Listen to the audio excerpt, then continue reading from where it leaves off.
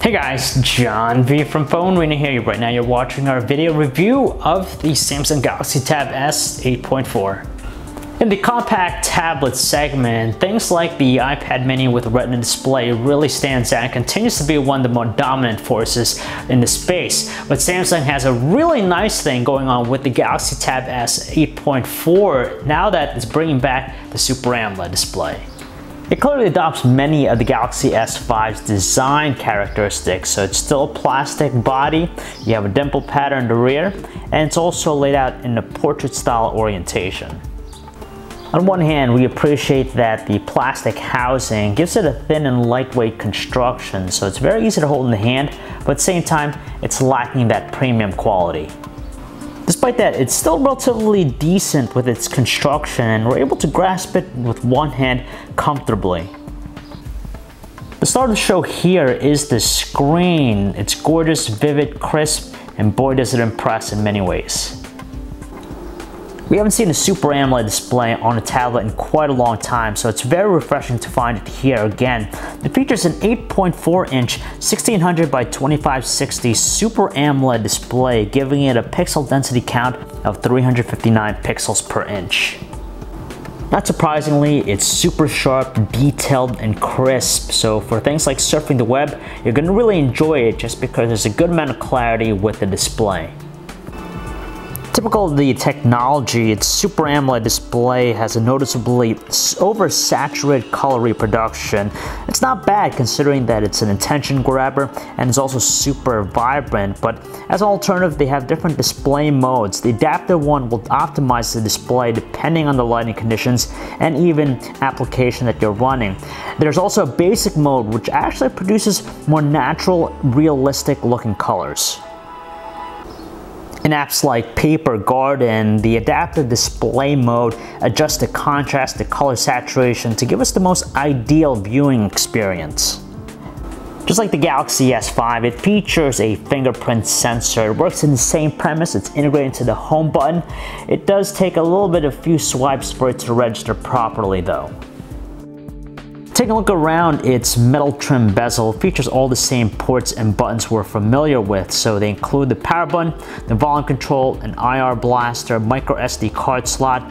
You have the micro USB 2.0 port, 3.5mm headset jack, 2 speakers, and a microphone. And lastly, there's an 8 megapixel autofocus camera with an LED flash in the rear, as well as 2 dimples which are used to snap on various accessories to the tablet. So let's change the focus and talk about the software. It's running TouchWiz on top of Android 4.4.2 KitKat, so nothing surprisingly new. In terms of the visuals, I'm just going to say it's short here. It's rather bland and kind of lacking in terms of the more stylish appeal of other rival UIs. But the nice thing is that they've kind of toned down the feature set, so you're not going to be bombarded by too many redundant stuff that we find on previous TouchWiz efforts. However, they kept some of the more important features. For example, you have multi-window for true multitasking. You just swipe from the right side at any time. And from here, we're able to actually have that true multitasking experience just because we could have 2 apps running side by side to one another. One really cool new feature with the tablet is Side Sync 3.0. So if you have a Galaxy S5, basically when you run the apps together, you're going to be able to have an emulator of the phone on your tablet. So you have access to everything. You can make phone calls, you can receive text messages, run third-party applications. Now, not all the applications will work. For example, if I try to run the camera, it's not going to launch. But if I try playing a game of some sort, we'll be able to do that. The performance is decent, but every now and then, we do notice some slowdown and sluggishness with it, which is of course typical because of the real-time interaction.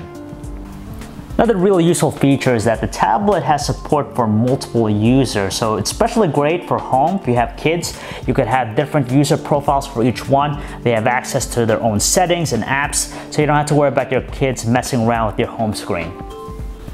I briefly touched up on it earlier, but the other new feature here is the Paper Garden application. It's a new magazine service hub, and it works in conjunction with the super sharp display and the adaptive mode setting. So basically, it's going to optimize the experience so you get finer, crisper looking text and the colors the display is going to adapt to give us the most optimal viewing experience.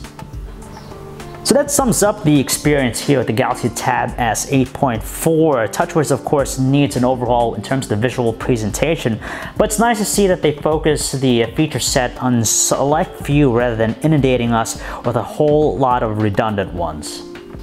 You know, you're not going to have too much of a problem running most of today's 3D games. Every now and then, we still notice some performance hitches with the tablet. It's powered by a 1.9 GHz Exynos 5 Octa 5420 processor coupled with 3 GB of RAM. We do notice sluggishness whenever we do more processor-intensive stuff, like using the multi-window feature and even the side-sync 3.0. Its performance might be tested by processor-intensive stuff, but for basic things like surfing the web, it handles with ease. You have a good amount of finesse with navigational controls, and with our Wi-Fi model, it's able to load up complex web pages very quickly. Being TouchWiz and all, there's nothing new with the music player. It's the same old one we're familiar with. It's able to produce a fair amount of volume with its 2 speakers and has a very commanding presence. The tablet really shines brightly when it comes to watching high-definition videos. It's just able to play it smoothly, no performance hitches, but the Super AMOLED display really comes to life as it displays some vibrant color tones, and when you throw in the adaptive mode display, it adjusts the color saturation, the contrast to really give us the most uplifting experience. For a tablet, it takes some decent looking photos with its 8 megapixel autofocus camera, just as long as you have a lot of lighting present. If not, under lower lighting situations, you tend to see more noise and graininess. At the same time, it produces favorable results with its 1080p video recording quality, sharp looking details, it records smoothly, clear audio recording, and its continuous autofocus feature is pretty quick on the fly. With its 4900 mAh battery, it's able to provide us easily solid 1 day of normal usage. There's something good brewing here with the Galaxy Tab S 8.4. When it comes to compact tablets, this is one that we definitely recommend. With a $400 price point for the base Wi-Fi model, it's pretty much on the same pace as the iPad mini with the Retina display. Therefore, if you're in the market for a compact sized tablet, the Samsung Galaxy Tab S 8.4 has a lot good going for it. You have some really up-to-date hardware, you have a pretty thin and light construction, and on top of that, that gorgeous Super AMOLED display continues to be one polarizing thing. So if you guys want to learn more about the Samsung Galaxy Tab S 8.4, you can check out our website, PhoneArena.com. It's John V. Thanks for watching.